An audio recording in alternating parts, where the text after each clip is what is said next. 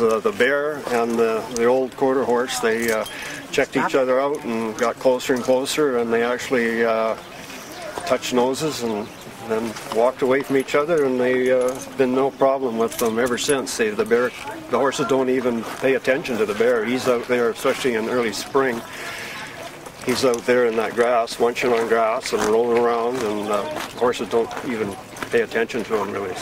And I chased him out of the barn, and the back end of the barn, I had a gravel truck parked there, and I thought he had run down the creek, but I looked underneath the gravel truck, and there he was on the other side looking back at me. So we had a little stare at each other there for a little bit, and then he wandered off. And that bear is just, he's kind of part of the farm, and he doesn't cause any problems. Well, I was driving to school one day, and he was on a pile, and the road was right here, and I was driving to school, and we saw the bear, and my mom stopped and honked the horn, and it ran up to the top of the hill. We could still see him a little bit, and then we honked it again, and he ran over the hill. The end. Seemed like a friendly bear? Kind of.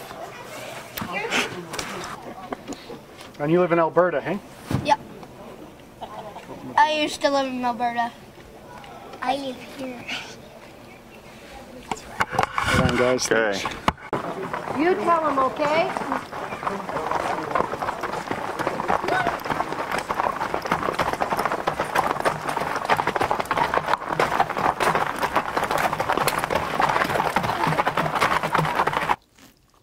Arizona, hey? Wow.